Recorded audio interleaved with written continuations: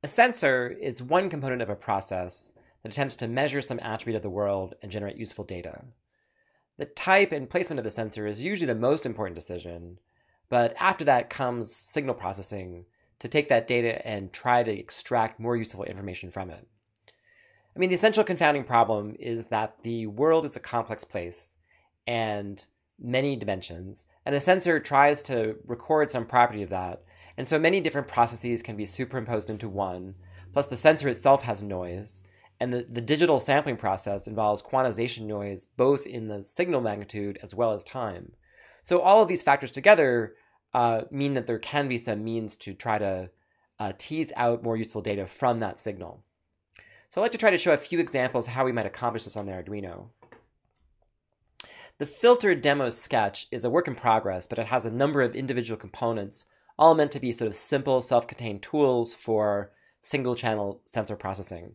And for sample data, I've been using Sonar because it's one of our more useful sensors, but also quite noisy and problematic. This isn't so much about the data, this is more about a walkthrough to kind of comment on how each of these components might be used. The code itself has been coded really for Arduino compatibility in the sense that it's not meant to be a really well-packaged library. It's meant to be kind of cut and paste into a sketch, but it needs customization. And we'll see how that kind of plays out in the way it's coded.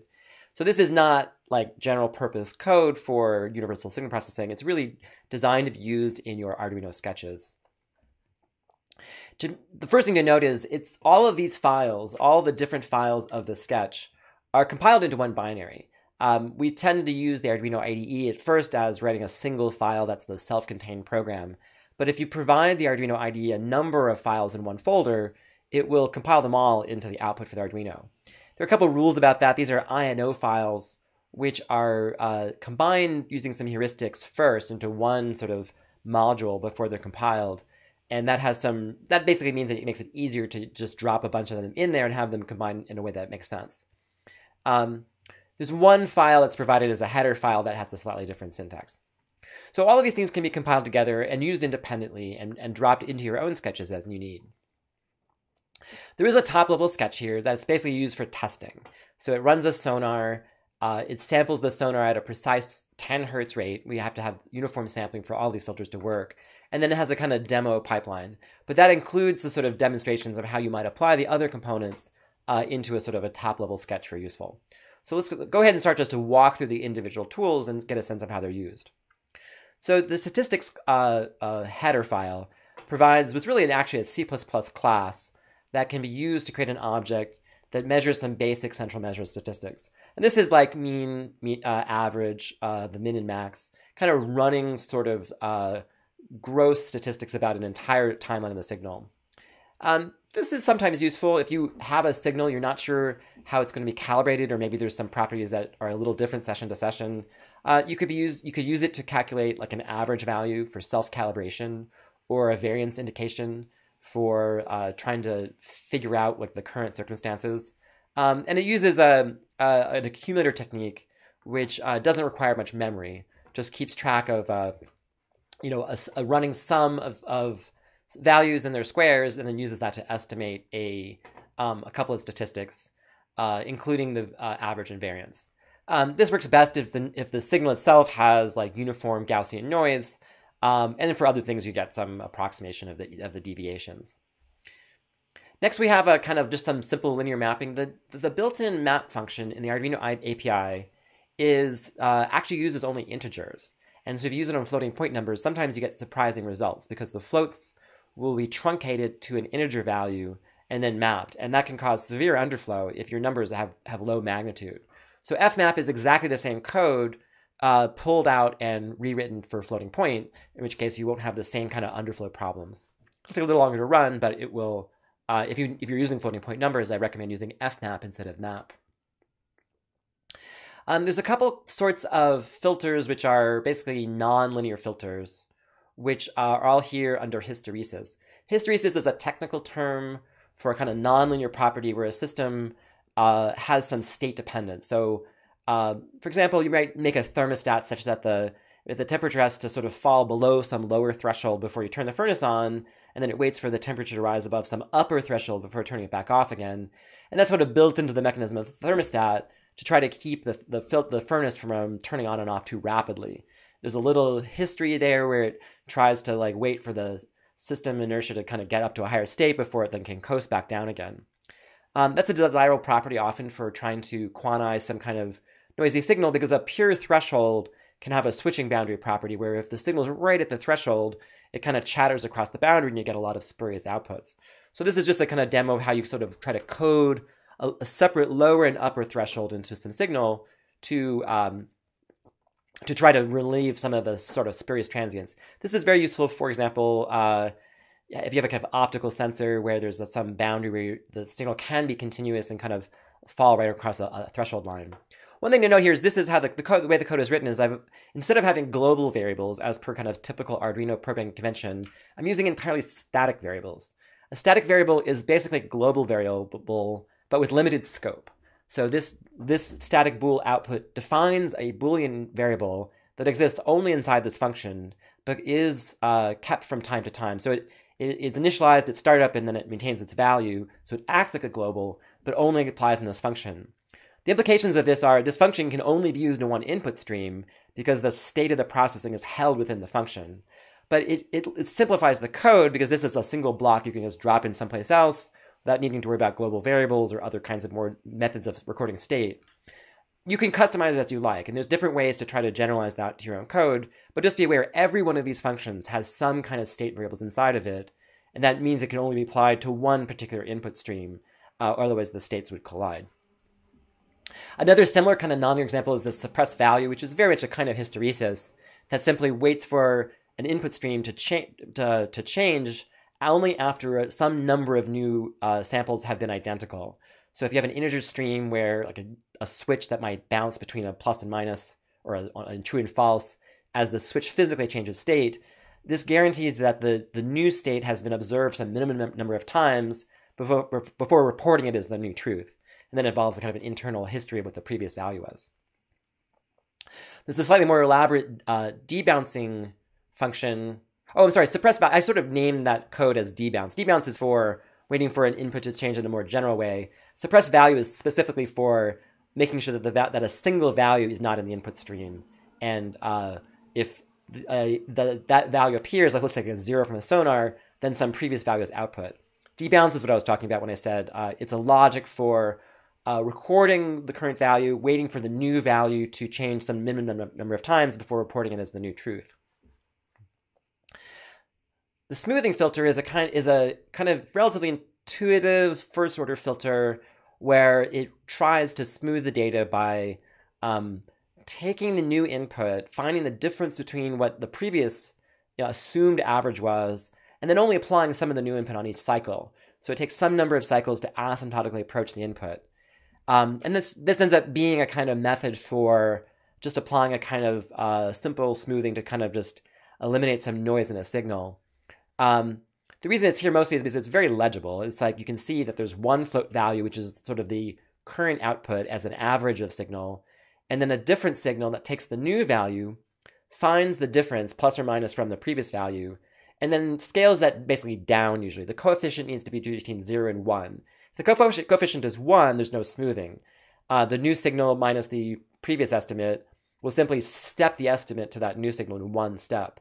For coefficients less than 1 but greater than 0, there's some proportionality where some fraction of the difference is applied to the estimate, and the estimate will sort of slowly drift in the direction of the input.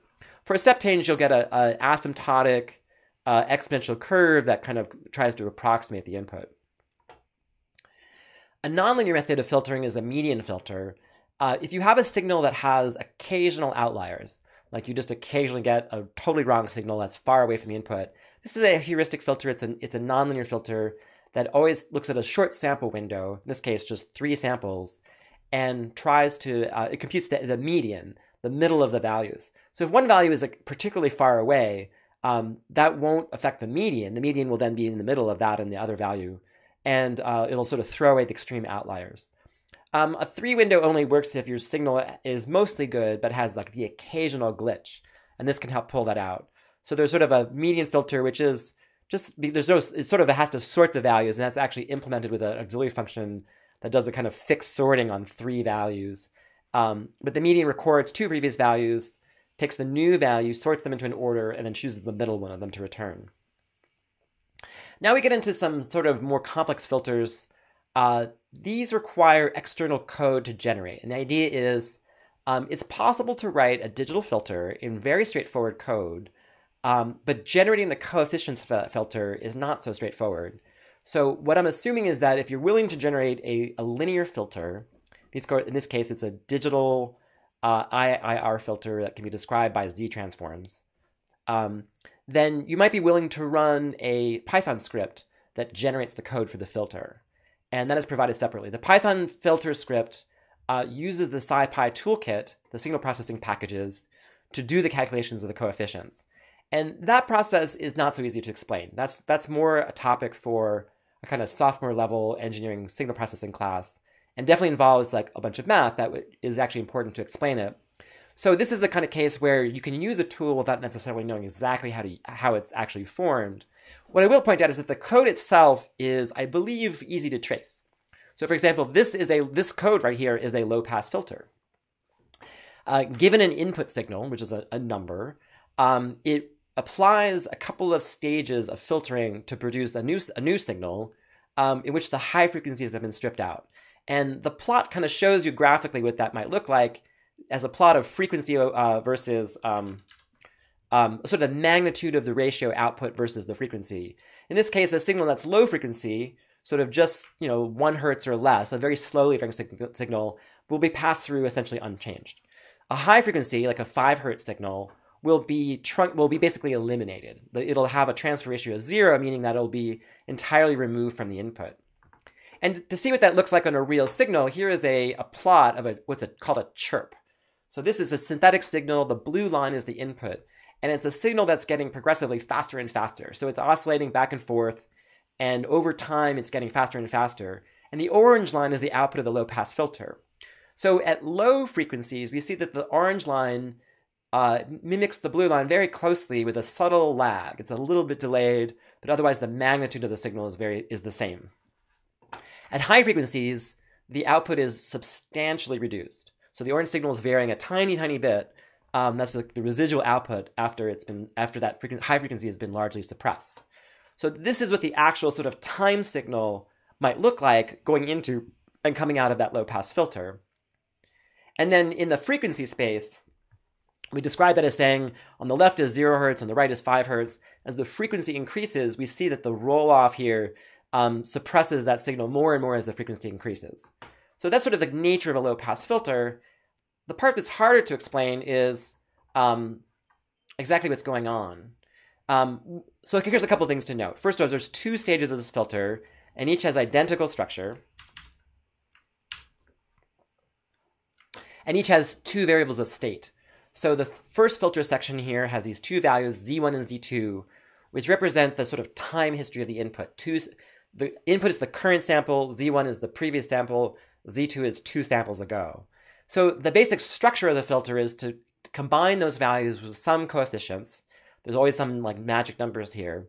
And those determine the frequency response of the filter. That's what guarantees that this filter has a corner frequency of 1 hertz as opposed to some other rate.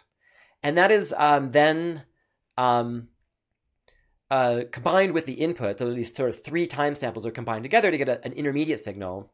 And then the output is some composite of that intermediate signal and the time history. And then the final state is here, the Z2 equals Z1 means that the history is sort of shifted over. The second oldest sample is replaced by the most recent old sample, and then that sample is replaced by the current input. And that basically implements a kind of delay line. And then the second phase of the filter is the same exact structure, but with different numbers. The numbers are the hard part that's harder to explain, and it's those numbers that come out of the filter generation code. The structure of this sometimes can be better rendered. Here's just a plot from Wikipedia that kind of shows the structure of how the signal flows through this filter. Up at the upper left, x of n represents the most recent time sample of your input signal. So the z minus 1, this is a z transformative notation for a delay line. So basically the output of z minus 1 is sort of a 1 signal ago. The output of z minus 2 is 2 signals ago. And what's actually being stored here is not the direct input signal, but this intermediate signal that's generated by summing up some proportional weights. Here, A1 and A2 are the proportional weights of both the input, the sort of delayed signal, and the twice delayed signal. So that whole structure there generates basically the coefficients used to combine these delay line signals into a new intermediate signal, and then that is summed with some weights into the output signal.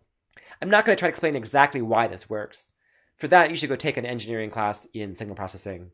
But just to say, like, this is a structure which at least notionally you can look at and see, okay, there's some delay, there's some coefficients, there's an input that goes into the output, and I'll take it on faith at least that produces the kind of low pass response.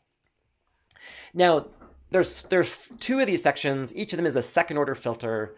Altogether, it's a fourth order filter that mostly has some implications about how much state there is. There's 4 variables, it's fourth order, and that produces a steeper roll-off, so that as the frequency increases, it sort of drops away more at a faster rate as the frequency goes up. So that's a lot to say about kind of what a low-pass filter is, but in practice, what this is useful for is getting rid of a lot of high-frequency noise. The cost is there's a little delay. There can be sort of phase lag where your input signal experiences some delay before you see the output, but that's part of the process of trying to make a causal filter that can process a live data stream and produce a signal that has kind of the upper frequency noise removed. Now we're going to skip the high pass because it's very much the same structure, but it's trying to pass the higher frequencies instead of the lower frequencies, and go straight to band pass. Now the band pass filter is actually has 4 of these stages. There's 8 variables total, because it's a combination of a low pass and a high pass together to form a frequency function that looks like this, that passes a narrow range of frequencies. So this is saying, let's try to pass frequencies between 0.5 hertz and 1.5 hertz, sort of centered on 1 hertz. So constant components get stripped away. Those are 0 hertz. Very fast noise gets stripped away. Those are as high as 5 hertz here. And then only a sort of narrow range of frequencies will get passed. And we can look at how that looks in time. Here again is the chirp. The blue signal is a signal that's going slowly and then faster and faster and faster. And what we see is that as it varies slowly, the orange signal has very little transfer. There's very little signal coming out. For some range of frequencies, we get a response where the output is some subtly delayed, but basically zero shifted version of the input. And then that once again starts to roll off at the high frequencies. So this is a way if you had like a periodic input, like there's some mechanical vibration you're trying to measure and its frequency, perhaps you could use a band pass to try to cut away both the constant signal and cut away kind of the high frequency noise and give you some response that is in a narrow range of frequencies that somehow corresponds to something meaningful in your signal. I mean, bandpass filters are used all over the place in like audio processing, including like entire banks of bandpass filters in things like voice recognition to pull apart a signal into smaller components that have sort of different harmonics, used as a stage then for further kind of modeling.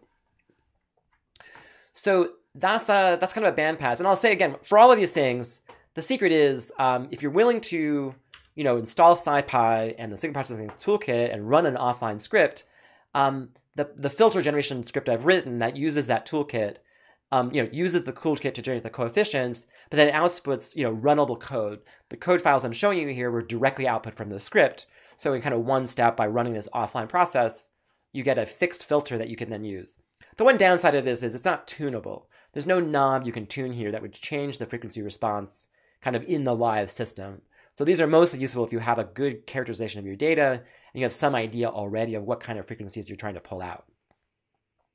Band stop is the reverse of band pass. It says, let's just try to notch out a certain frequency. A very narrow filter is called a notch filter, commonly used in audio engineering. If you have like a 60 hertz hum in your signal, you can make a very narrow band stop filter that tries to suppress signal components right around 60 hertz. And that can be very effective at removing the kind of power line noise in the United States. In Europe, it's 50 hertz. So that's a country-specific kind of property. Let's look at a couple more. That's in some sense the harder ones. The ring buffers thrown in here is kind of a general purpose technique. Some finite filters that need a history of samples. A common technique is to use what's called a ring buffer, where you use an array to hold a fixed number of samples, and then rather than sort of shifting all the data on every input, you keep a position value, an index, which always records the position that is the oldest sample. So every time a new value comes in, the oldest value is replaced and the index is advanced. So only one floating point number gets rewritten on every cycle, and then the index is updated. And so it's a ring because that index kind of goes around and around the buffer, and you always have some time history. Only the sort of meaning of where in time each sample is depends upon that index. As a kind of simple example of how that is used, here's a kind of not a very noisy derivative function, which simply takes the current and the oldest value, finds their difference, and then scales that by the sort of time difference to get a very coarse velocity estimate. It's a very noisy estimate because a single sample of noise will produce sort of double noise values. When it's the first sample, the last sample, it's included in this calculation, can produce very spurious velocity estimates for just single cycles. So it doesn't do any kind of averaging over multiple samples. It just simply uses the time history. It's more a way to demo the ring buffer than being a super practical filter. Although if your input data was very, very clean, it actually produces a meaningful estimate of velocity. As a different way of using that same ring buffer, I provided another ring filter. This case is doing a median filter over an entire buffer. So this requires knowing a little bit more about your signal to get some sense of over what time history you might assume you have reasonable data and want to throw away outliers. It's a little expensive in that it actually does a sorting operation. It copies all of the data into an intermediate buffer, does a sorting operation to put them in order, and then chooses the middle one from that. So, if you have low sample rates data, that Arduino has enough computing power to do this just fine for modest data sets. But, you run out of memory in some sense before you run out of computing power. But just to be aware that there's a sorting operation in the middle of every update. Okay, so that is a couple examples of moving right along. So the trajectory fitting filter is again generated by a script. This is using a polynomial fitting algorithm called the Savitsky-Golay method, which is used commonly for data smoothing. In this case, it's used to make a causal filter that can operate on real-time data and produce an estimate of the position, velocity, and acceleration of a given signal using the most recent time history. And again, there's some magic coefficients which are coming out of the filter generator. The filter generator needs to know like the sampling rate and how long the window is, and then can produce some optimal coefficients for using multiple samples to calculate these averages. And it really is truly averaging. If you look at the coefficient, the first row coefficients, it heavily weights the most recent sample, but then has some tail of values that weight sort of samples into the past. So individual noisy samples can definitely cause noise in the output, but the position estimate is averaged over multiple samples. In this case, it uses a ring buffer that's 5 samples long, and that's enough to get some kind of meaningful estimate of acceleration. Longer buffers can produce smoother results. The buffer has to have some minimum length in order to produce any result at all. You can't compute acceleration from a single sample. And the buffer in this case also has to be an odd number long. So this is a case where the function is self-contained. On every cycle, it takes in a floating point input and then puts that into the ring buffer, calculates new fitting parameters, and then writes that into an output variable. In this case, output, this is C at its finest. You have to provide an array for the algorithm to write into. The output variable is not an input to the function. It's a buffer in which to store the result. So the ring buffer in this case is internal to the function. Once again, this is using statics as a kind of like internal state on these functions. The first stage is to like save a new sample in the ring buffer. And then there's a dot product that's formed where each of the buffer each coefficient is multiplied with each sample in the buffer, and then those are added together to perform each of the 3 operations of position, velocity, and acceleration estimation. And then the output is written into the output array. So this is it, the filter is set up so that the sort of the 0 point of the quadratic is the current time point. Sometimes when this is used in an offline mode, samples are used both before and after the current time point to estimate the curve, and you can get better results that way. But of course, that doesn't work in real time where you don't know the future yet. And so this is designed to use on kind of the current time point in the recent time history. So that's a quick walkthrough of some filters. By the time you see this video, it's entirely possible, if it's long in the future here, that there'll be other algorithms added. It's meant as a kind of a collection of algorithms for doing kind of elementary signal processing. I think the highest order comment is The best way to try these things is to try them. I mean, it's sometimes hard to know what a filter will do to your data. As always, it's best to collect real data from the real system, get it off the Arduino onto a normal computer, and then all of these algorithms can actually be compiled on a normal computer, or you can use the equivalent implementations in Python or MATLAB or other tools to try to investigate the different ways of processing your data. It's only by trying out these algorithms and seeing kind of what results you get that you can fine-tune your processing pipeline. And then you can learn how to combine these in sequence to get a reasonable kind of data out of what your system is generating. That takes a lot of time and experience to get right, but these are all kind of atomic methods that can be used in that kind of pipeline. The last bit on the actual web page I'll just point out is there are links to all the different sort of filters and scripts and things involved, including links to the various libraries that are used here. And so if you do want to set this up on your own, you're going to have to install some libraries and try the Python tools. You can actually test the filters offline if you have a C compiler. They're all just purely numeric operations, and they work fine on a desktop computer. So just in summary, these are all like a grab bag of techniques for doing signal processing on single channels. And with some experience, perhaps you can combine them to get useful data from your sensors.